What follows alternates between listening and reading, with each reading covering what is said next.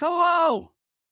Today we're going to discuss some continuity errors and plot holes in the Marvel Cinematic Universe. As much as we love these movies, sometimes there are inconsistencies that slip through the cracks. Let's dive in! First up, in the first Avengers movie, Iron Man's suit changes from the Mark VI to the Mark VII in the middle of the battle against the Chitauri army in New York City. This is a continuity error, as it's unlikely that Tony Stark could have had time to change suits in the middle of a battle. Next, in Age of Ultron, Tony Stark creates Ultron using the Mind Stone.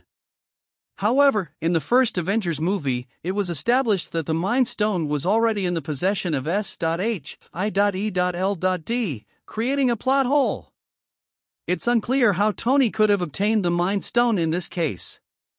Moving on to Avengers, Infinity War, we see Bruce Banner unable to turn into the Hulk despite multiple attempts. This contradicts previous movies where Banner could easily turn into the Hulk when he was angry.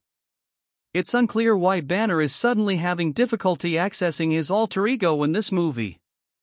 In the same movie, Thanos easily destroys Vision's Mind Stone, despite the fact that in previous movies it was established that the Mind Stone was incredibly difficult to destroy. This is a bit of a head-scratcher, as it's unclear why the Mind Stone suddenly became so much easier to destroy.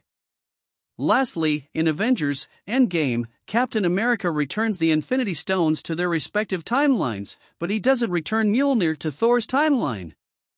This creates a potential plot hole because Mjolnir is an important artifact that should not be left in a different timeline. It's unclear why Cap would choose to leave such an important item behind. And that's a wrap! While we love the Marvel Cinematic Universe, it's important to acknowledge that there are some inconsistencies and plot holes in the movies. Nonetheless, we're excited to see what the future holds for our favorite heroes.